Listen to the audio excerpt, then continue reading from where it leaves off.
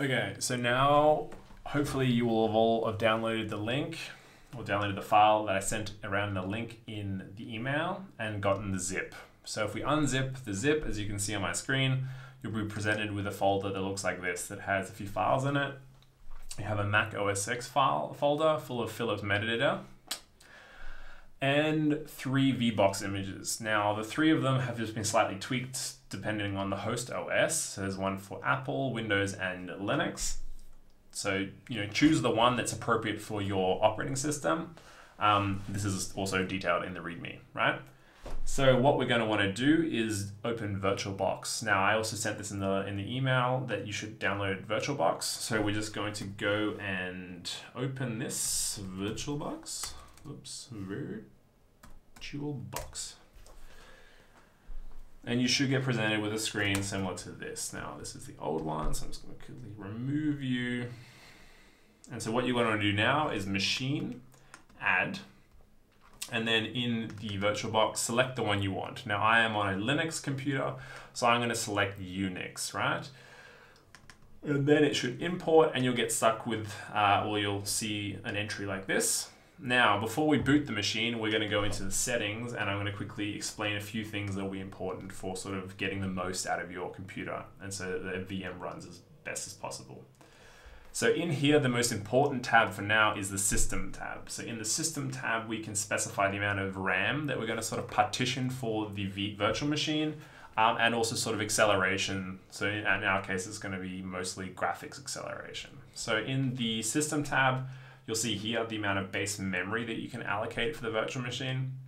You want to try and push this up as much as possible before your, without really impacting your host OS, right? So I have 16 gigs of memory on my laptop, and so I could give it like 8 or 12 gigabytes, and I should probably be okay. This is going to be a sort of an experimentation for you. I would recommend for most people, if you have like 16 gigs, allocate 8, sort of allocate half. If you have 8 gigs, allocate 4. 4 gigs of memory should be fine, but it might get a bit sluggish, right? So try and push it. In system as well, processor here.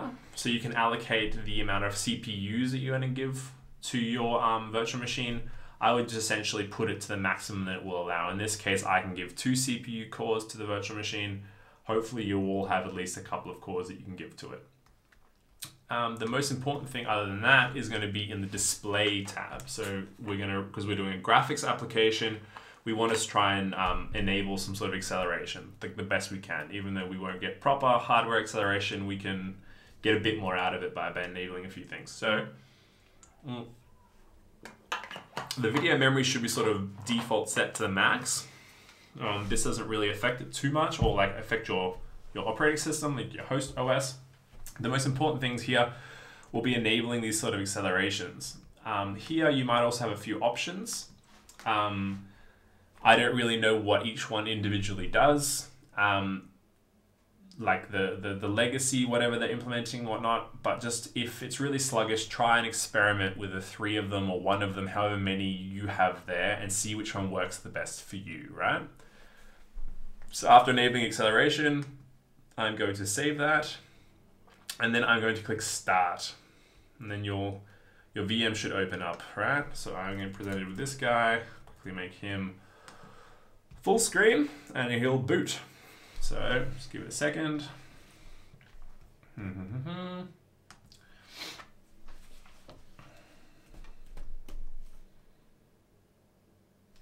I start recording? I hope I did start recording the screen. I did. Okay. So you'll get presented with a screen like this. Now in my case, I'm on a 1080p monitor. And I think the default resolution is like 1200 or something. So that's too big for me. So I'm going to go down here and preferences, monitor settings, and set this down to something more compatible with my laptop. Like this. Okay. Now up here, you can see in view, there's like seamless mode, scale mode, full screen mode. These will work well for most people to get sort of a more immersive experience. As I don't actually have a desktop environment on my computer, it doesn't work well for me. So I'm not going to demonstrate that. You should all be able to figure that out, give it a Google, whatnot. So this is the basic OS that we've set up for you. Ubuntu based for when it comes to Googling things. And then here, wait, where's the reset?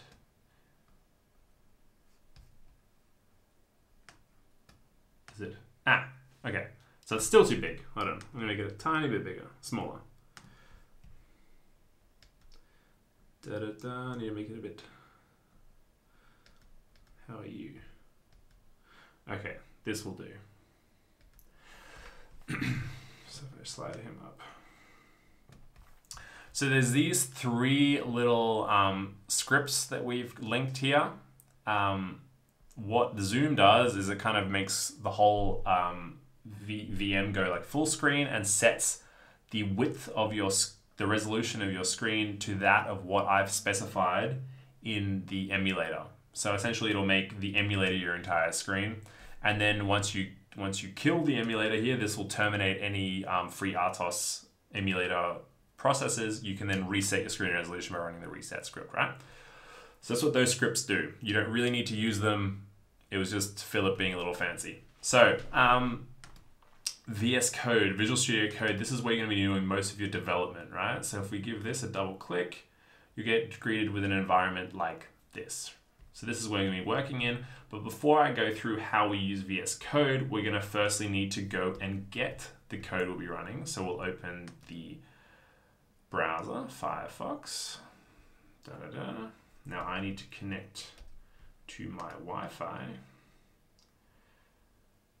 which should hopefully go, yes.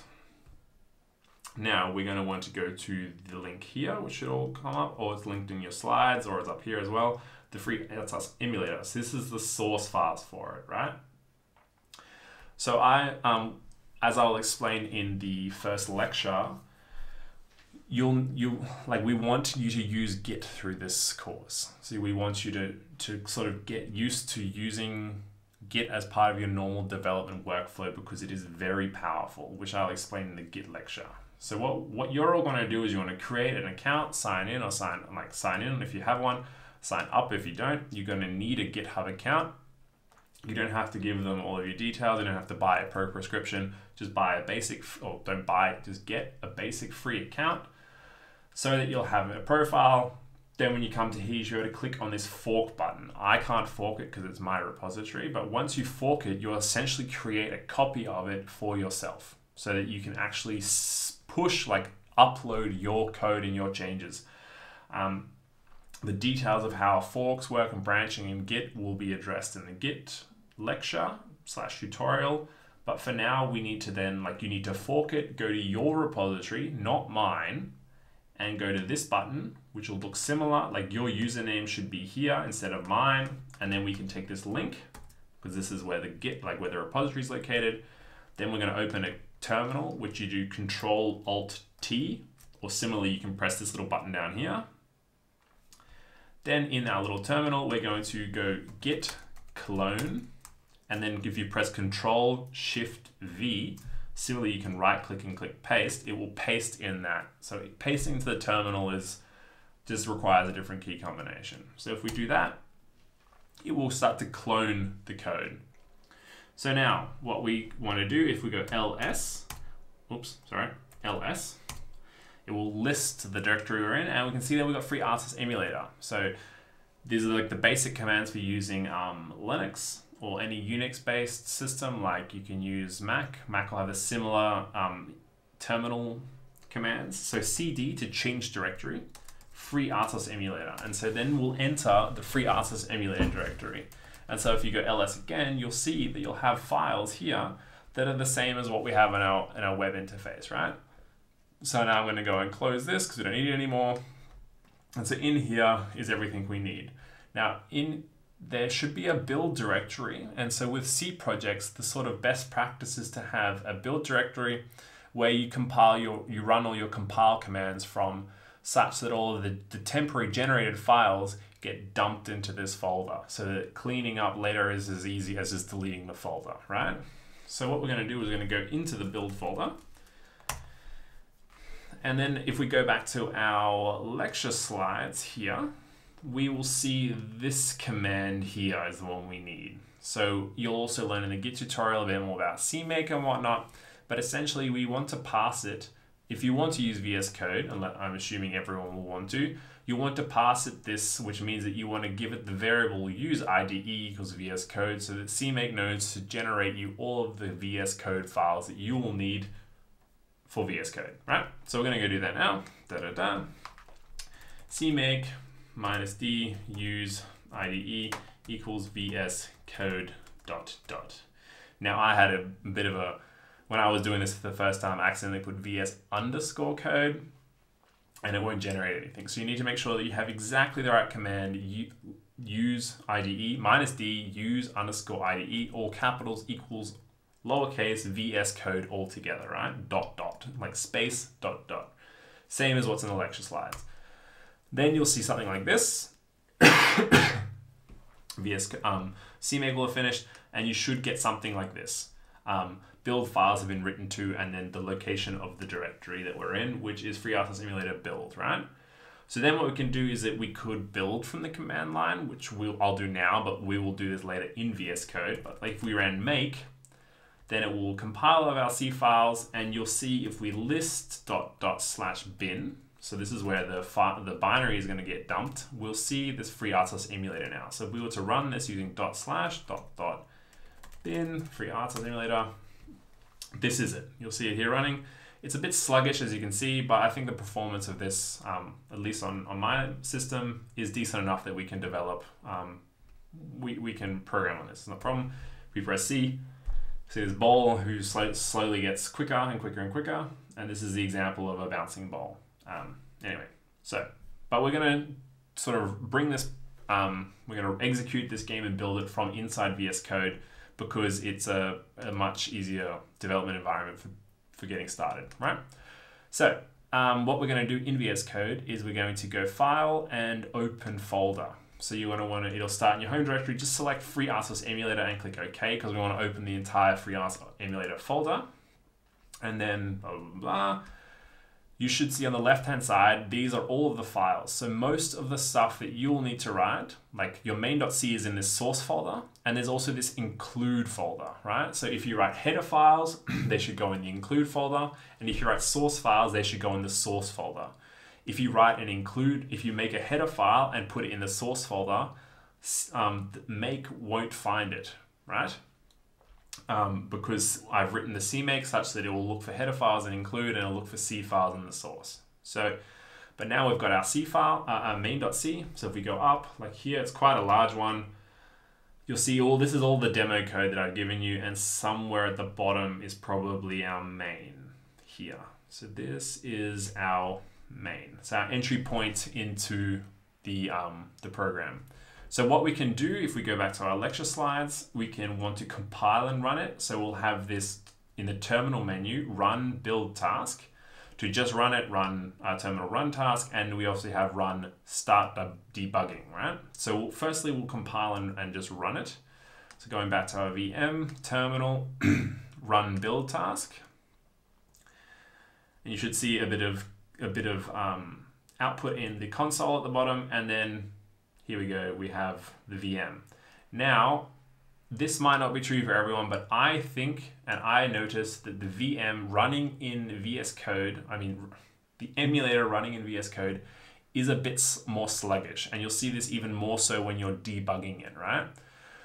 So unless you have, like, if you want to get the best performance, if you really want to test your game, your application with the best performance, I would recommend running it from the command line by opening a terminal, cd into FreeRTOS emulator, into the bin folder, and then you can use // and then the binary, and this will run it. So I don't know if you can see, but I feel like this is a bit more fluid, although to be fair, it might not be. It could just be me, bit sleep deprived, but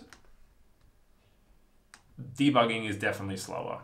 So the performance in debugging, it's a bit tricky to balance it. You're going to have to debug it when you have an issue, and then to make sure that the actual performance is adequate, that you can use it, would have to be tested, not debugging.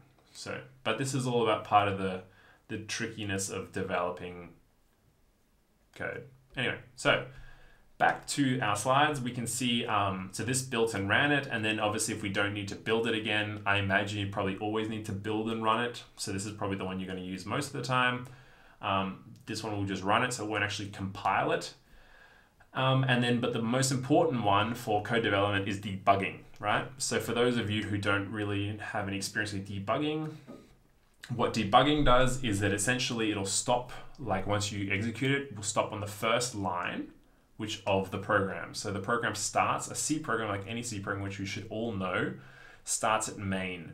And so then this program will pause at the first line of code, and then we can step through it. Like you can click the button to kind of go line by line through the code. You can look at the variable values, and if you actually have a hard fault in your code, you can see where the code crashed. So this is how you can best sort of really slowly and carefully go through your code. You can set breakpoints by clicking in this little line here, I think. Wait, if we find a line, or is it here? No, here. So next on the left of the numbers, you can click and you create a dot, and then when I'm executing, if this line of code gets executed, your debugger will pause and you can then interact and look at variables and whatnot. But so we'll run this debug target now. So if we go term, or was it run, start debugging. And so it'll like do its thing, create all the threads, and then you'll see here there's yellow arrow and this highlighted line, meaning that my code is now paused at this line of code. It hasn't executed it next yet. And if I go up to here, I can see all these different sort of commands. So we have step over, and this means that it just runs a line of code, but if the line of code actually calls a function, it doesn't go into the function, it just goes to the next line in the current context, right?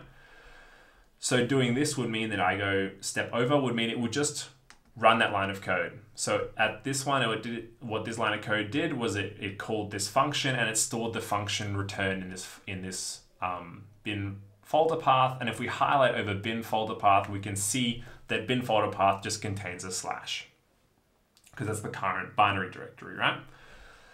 I should also note that because the emulator and with the graphics library is designed to use images, like you can load in images. So imagine when you're making your games later and you want to give the main character or something a graphic, you can get a bitmap, and instead of using a little manually drawn circle, you just use the image as the character, like a sprite, right? So this is how you used to make Mario and stuff, by having little bitmap images that changed. Because we use images and it's sort of hacky, I guess, that all of the images are designed to go into the resource folder. We have hard-coded directory paths in the code, which is not great, but given the time constraints, it was the easiest and quickest way to get it running. And as such, if you run this program from the command line, you have to run it from the bin folder or the build folder. Like you can't run it from the root. Just FYI. But if you stick to VS Code, it should run fine, because VS Code runs it as if it was from the bin folder. So anyway, now going back to our step instructions, our step functionalities of debugging, we click step over, so it went to the next line. Now if we go over again, and we'll get to another here, if we go down to this button, so what we can do is we want to debug this function, we want to see what happens in there, we can create a breakpoint so that we know when it gets to this line, it will stop. Click continue, and it will stop. It's going to do start some stuff, and then here we're going to hit this line of code, and it's going to pause again. And so we're back in control, right? We can look at variables and whatnot. But now let's say we want to know what happens inside that function. We can use step into. So what this does is the same as step over, meaning it will take one more step in the code. But if that line of code calls a function, it won't just run the function and get the return value, it'll actually go into the function, right? So we're a step into, and it will step into Q.C, which is part of the FreeRTOS sources. So we're actually inside of the FreeRTOS source, like the code. We can continue stepping, whatever, or I think this should step out. If we click step out exactly, it will return from that function and go to where we were before. So step in goes into a function, and then you can go step out, we'll jump back out of the function, right? And then we can continue stepping again. So it's going to continue going, blah, blah, blah. And then we can click play or continue. Since we don't have any more breakpoints, it's just going to keep running. Now down here, you'll see your little window. And so the performance in debugging, as you can see, it is a bit sluggish, right? So this is something that you're going to have to sort of fix up. That being said, this VM is only currently configured with 4 GB of RAM. So if you are lucky enough, like I should have enabled 8, give it as much memory as you can, because this will help increase the speed of this stuff, right? So, but we'll take this into mind when we're setting the project, that we're going to make something that's not going to be super performance orientated, right? Anyway, so hit Q to quit that. So that is pretty much the basics of setting up the VM and getting it into the development environment with debugging and building and whatnot, right? I should note, I'm not sure if we have a clean target set up. But essentially, one thing that's important to know is that when you are generating, like when you want to, if you do proper code development in C, you should partition your project up into multiple files. So like in the FreeRTOS sources, like if we go to our folder here, lib FreeRTOS kernel, you'll see here you have these multiple files. And so the developers that created FreeRTOS, they do all of the code for timers and they put it in timers.c. They put all the code for tasks in tasks.c. So instead of having one huge file with everything in it, the code is partitioned into sort of like, let's say like the modules that make up the project. And as such, people like you and I, we should also follow sort of similar practices, that when you're writing your code for your project, if you have one sort of a module, like if you're writing all the code for, you have some main character and you want to write some functions that make the character move, then you put all of those functions inside the same C file. But the thing is, when you create new files and add them to your project, the generated build system doesn't know they exist until you rerun that CMake command. So when you create a new include, like a new header file, a new C file, you just need to make sure that you go back to the command line, go back into your simulator, the emulator folder, into build, and rerun that CMake command. And it will know that it exists again, because during the CMake command is when it sort of searches for files. When you're building it, it doesn't search again, it just compiles what it knows is there. So that's one thing you should just know. Other than that, that should pretty much cover setting up the VM and getting it running. So I'm going to get on now and record the kickoff meeting lecture. I hope this helps. If you have any questions, please send me an email or send Philip an email, whatever. But hopefully this got everything covered. So thank you, and I'll see you in the next video.